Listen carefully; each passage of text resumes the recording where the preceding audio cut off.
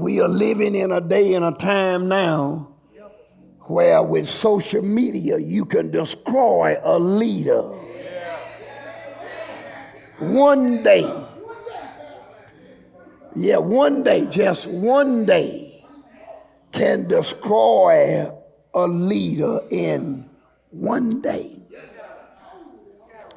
One day. And we are living in a day and a time where seemingly in a lot of cases, there are no respect for leaders.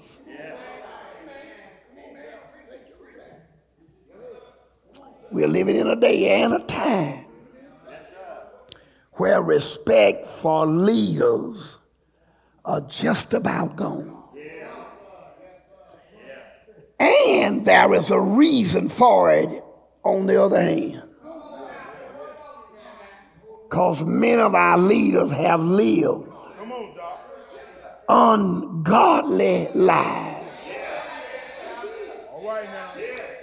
And whatever happened since we've got some living ungodly lives, those of us who are living godly lives get put in the same sack with the rest of them. Amen.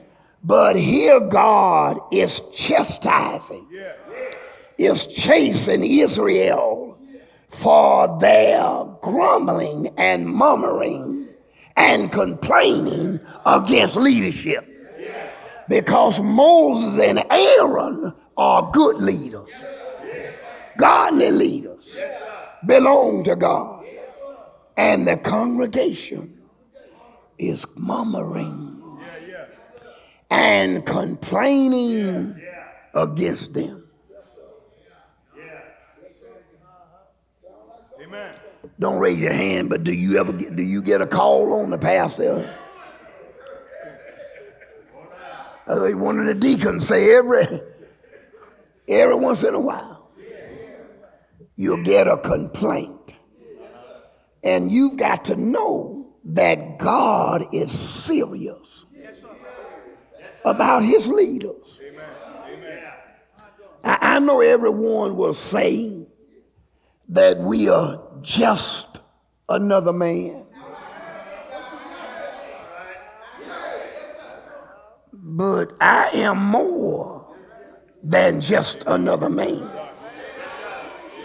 I am a God called and a God sent man.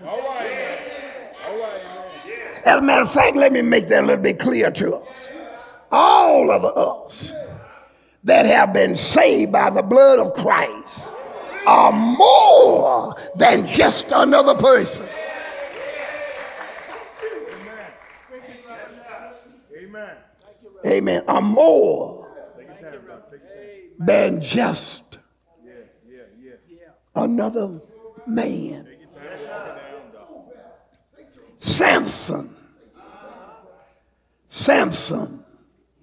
strongest man that ever lived.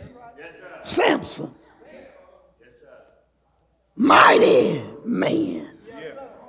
Samson is more than just another man. But Samson allowed a beautiful woman to stroke his head and caused him to sin against God.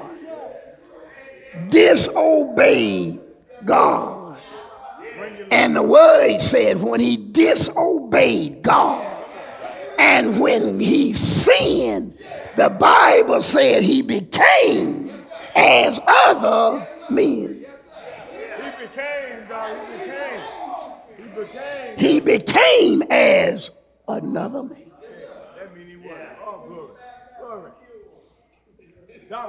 So when we are really connected to Christ, you're more than just another person.